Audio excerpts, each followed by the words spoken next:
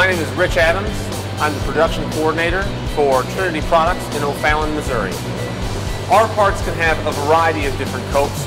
We can have curves, we can have non-standard angles, we can have simple situations where a beam needs to fit into the pocket of another beam. Traditionally, these have been done manually. Oftentimes our drafting department will lay out a plot. That plot will be printed and put onto the beam, traced and cut by hand.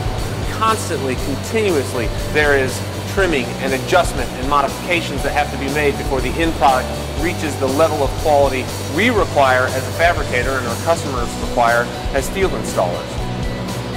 In January of 2012, Trinity Products purchased the Ocean Liberator beam coping device.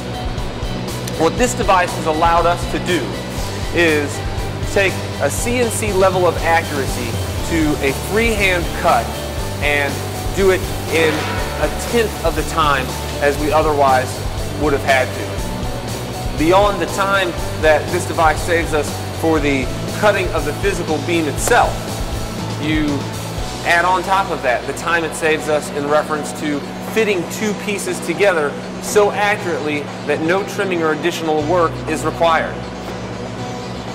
Beyond the fit stage, in reference to welding, I'm not filling gaps anymore. We save time in the coping of the device itself. We save time in the fitting of the structure. We save time in the welding of the structure. Beyond that, the amount of gray hair that I have saved from having this do my work, as far as I'm concerned, is priceless.